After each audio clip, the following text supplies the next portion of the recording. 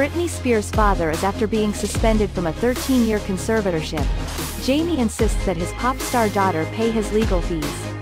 A move her attorneys label an abomination.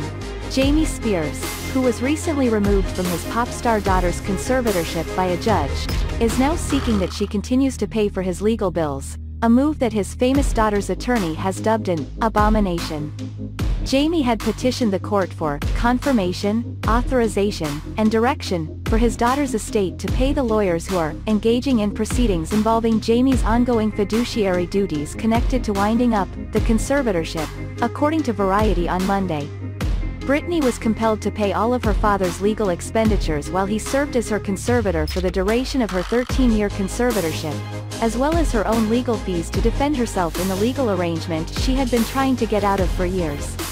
According to Variety, Spears' father's lawyer charges roughly $1,200 per hour.